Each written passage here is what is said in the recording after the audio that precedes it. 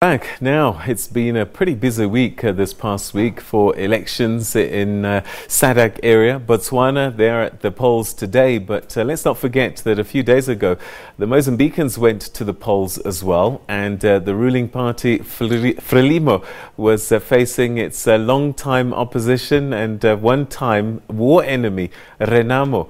And the results are still coming through, and the issue has been, of course, that Renamo is starting to push back a little bit, saying that the Frelimo party had broken a peace treaty that had been signed between the two parties. Well, to help us to make sense a little bit of what the situation is in the country at the moment, I'm now joined by political analyst Gideon Chitanga. Thanks so much indeed for joining us. Welcome to the program. Thank you. All right, so the opposition, Renamo, are saying that a fragile peace accord has been broken by the ruling party's forces, or the government. Your thoughts on that, and what does it mean?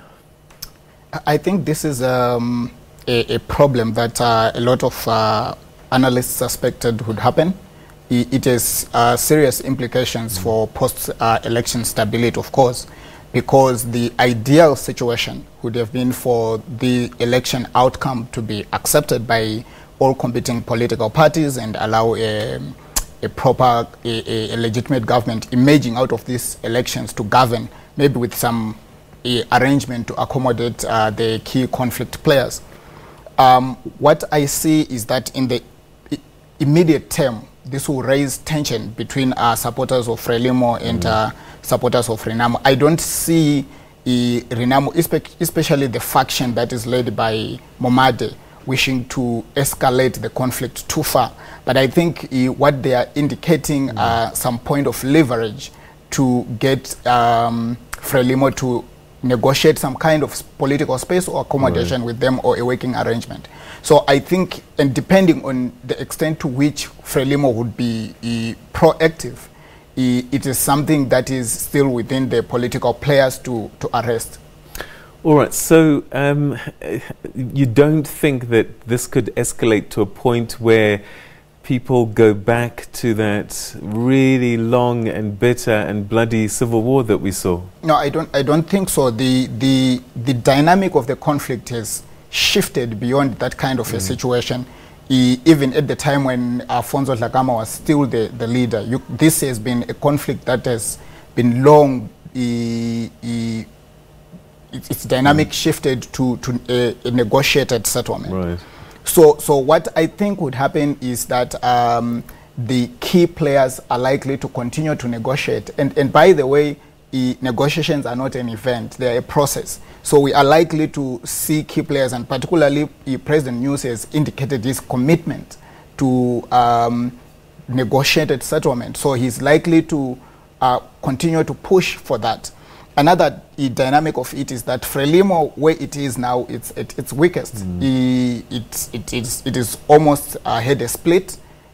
Although Momade is leading looks like the main faction, its former militants, or most of its militants, are post the 40s in terms of their age. It's failing to attract the young people into its ranks. And the appetite for military conflict, I think it's not there. So what I sense is that the sentiments that are being raised, which are legitimate, of course, because partly some of it were raised by international observers, they will have to be addressed within a framework of continued negotiations. But the best thing that could happen is for Frelimo to evaluate its victory and be magnanimous to the point of accommodating other players to ensure stability. There are also huge incentives for stability in the economic drivers. The discovery of gas, Mozambique likely to become one of the biggest producers of liquefied gas. The key players who are going into that sector would be interested in a stable Mozambique. So the environment and the conditions are such that there are no options for militarism. All the parties would be incentivized to find a settlement. Do you think that the voters voted on issues or just loyalty to parties? Look, it's an obvious case with these dominant political parties. There is a sense in which, especially in the rural areas with low levels of education, voting behavior is formed very close to political habits.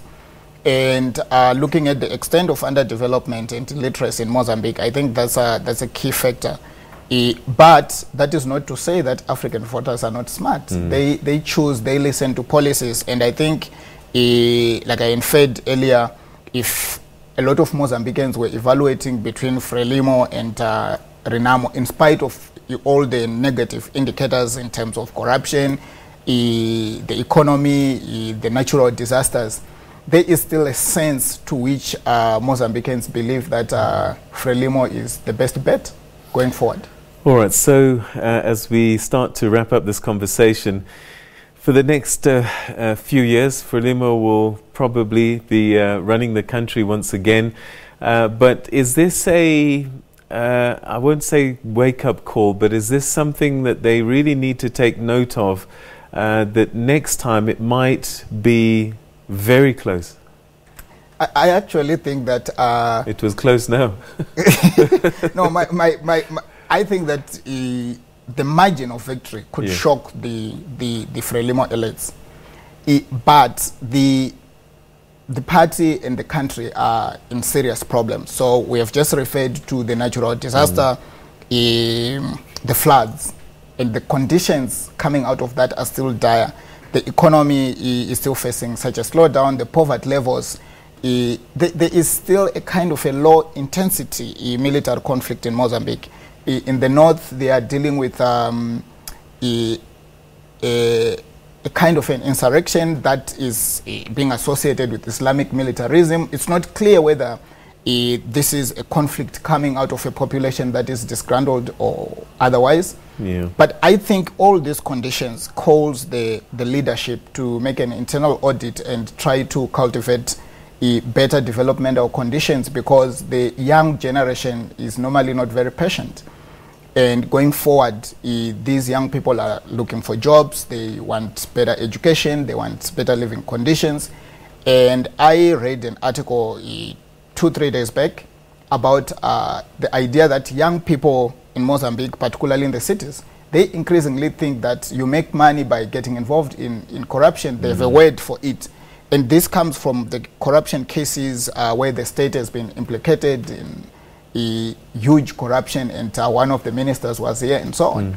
So I think that the government has to be very bold in stemming inequality and poverty, and make sure that instead of getting a small group of political elites who are networked, accumulating, these resources have to trickle down to the ordinary people. That's the only way Mozambique can be stable in the medium to the long term.